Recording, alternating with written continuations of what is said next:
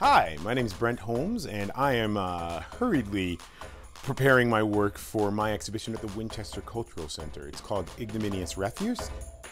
Quite frequently, the captured barbarian queen or king, was left to an ignominious fate of being paraded through the streets and then, murdered brutally in front of hundreds of people. So, and then refuse, of course, means trash or junk or stuff we leave lying around. And I like to go for a lot of hikes, but I don't like to go that far out of the city. So I end up going on hikes in, right around our kind of great garbage rim, as I like to call it. We have this kind of amazing trash ring around the city, like a bathtub ring, after you haven't bathed for a week, and it's like superbly embarrassing. But then working in my own garage, I have so much stuff that you just, as an artist, you're like, oh, I'll keep this in case I ever need it. Which there's at least 3 things in the exhibition that are things that I'm glad I kept that because it's going in the show.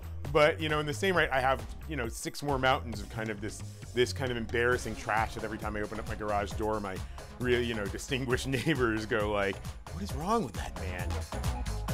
200 Polaroids, 7 large prints, 2 sculptures.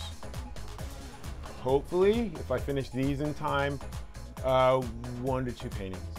The Polaroids are a document of my experiences over the last 3 years. I take it almost every time I leave the city, or even sometimes when I'm just riding around town.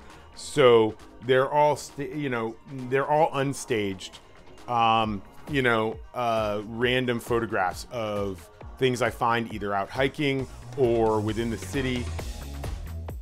When I'm done whitewashing these will take on quite a bit more color in the long run. So what you're looking at now is not what you're going to see as the final product.